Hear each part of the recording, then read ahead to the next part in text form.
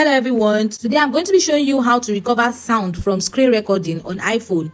Now guys, are you recording on your iPhone and you are not getting any sound? Now there are a lot of things that could be wrong with your phone. Stay to the end of this video to know what it is.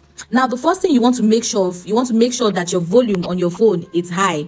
Now the second thing you want to make sure is that your iPhone is not on silent mode.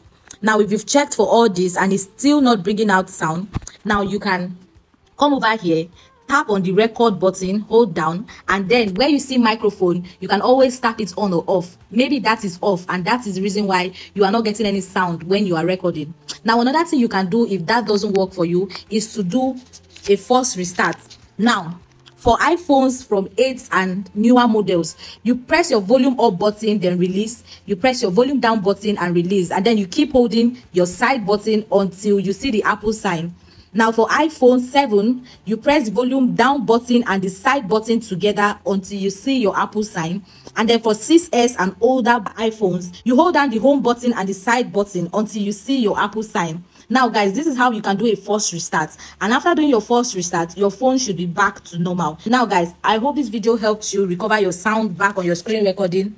I hope I was of good help to you. I'll see you next time in my next video, my amazing subscribers. Bye.